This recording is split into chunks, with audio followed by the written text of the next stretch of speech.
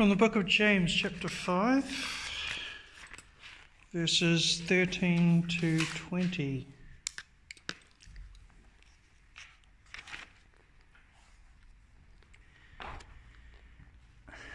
If you are having trouble, you should pray, and if you are feeling good, you should sing praises.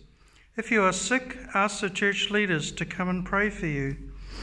Ask them to put olive oil on you in the name of the Lord. If you have faith when you pray for sick people, they will get well. The Lord will heal them, and if they have sinned, he will forgive them. If you have sinned, you should tell each other what you have done. Then you can pray for one another and be healed. The prayer of an innocent person is powerful, and it can help a lot.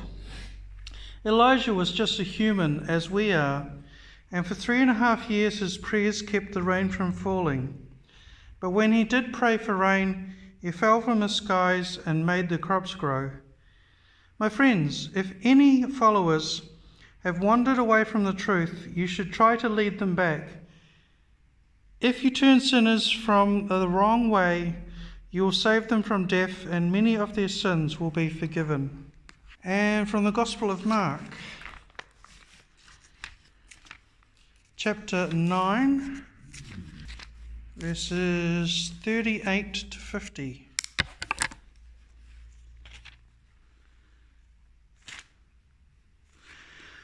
John said, "Teacher, we saw a man using your name to force demons out of people, but he wasn't one of us, and we told him to stop." Jesus said to his disciples, "Don't stop him. No one who works miracles in my name will soon turn and say something bad about me. Anyone who isn't against us is for us. Anyone who gives you a cup of water in my name, just because you belong to me, will surely be rewarded. It will be terrible for people who cause even one of my little followers to sin. These people would be better off thrown into the ocean with a heavy stone tied around their necks. So if your hand causes you to sin, cut it off.